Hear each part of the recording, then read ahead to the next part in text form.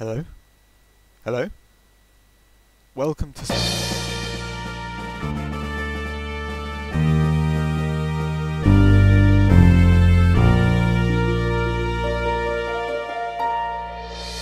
Starting off the news this week, a SpaceX's Falcon 9 rocket went up on Sunday, carrying a record number of 143 spacecraft to orbit, some of which being their own Starlink satellites, which carry the company's hopes for a global high-speed internet system.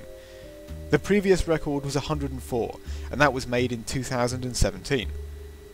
Coupled with SpaceX's reusability, the ability to launch this many satellites at once means they can offer relatively very low prices to companies who wish to put something in orbit.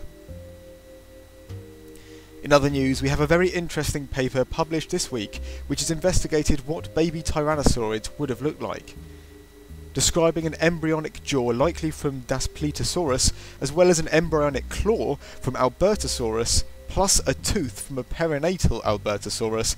Paleontologists studying these specimens have been able to determine roughly what size tyrannosaurid hatchlings would have been. The embryonic Psittacosaurus would have been about 71 centimeters long, while the embryonic Albertosaurus was likely 1.1 meters long. And it also indicates that tyrannosaurid eggs, which so far have never been found, were probably about 43 centimeters long. It was also discovered that the Psittacosaurus jawbone was already displaying some characteristic tyrannosaurid features at this young age.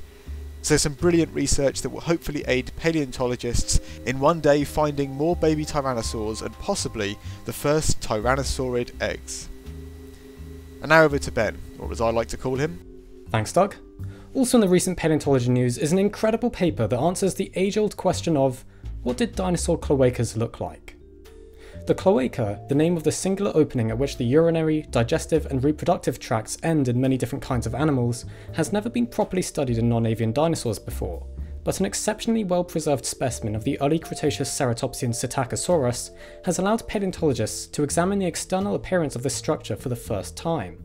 This same Psittacosaurus specimen is actually the one that enabled researchers to reconstruct an incredibly detailed view of its coloration and scale patterning back in 2016, that demonstrated countershading in this animal, and their investigation of its cloaca has found that the scale, anatomy and pigmentation of this region was distinct from the surrounding areas, suggesting that the vent was perhaps being used in a display function.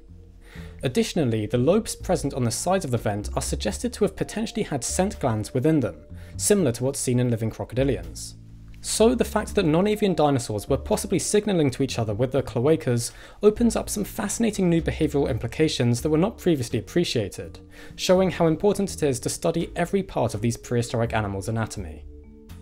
And finally for this week, Spinosaurus is back at it again. This research was actually published a couple of weeks ago, but we seem to have missed it.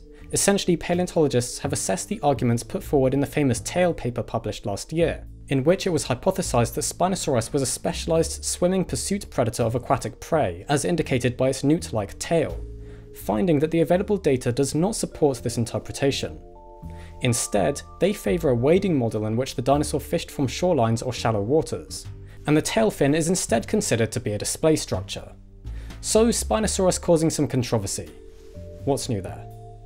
Anyway, back to Doug, wherever he is. Thank you, Ben. That's it for this week's 7 Days of Science. I do hope you enjoyed it, and we'll see you at some point during the next 7 days, probably.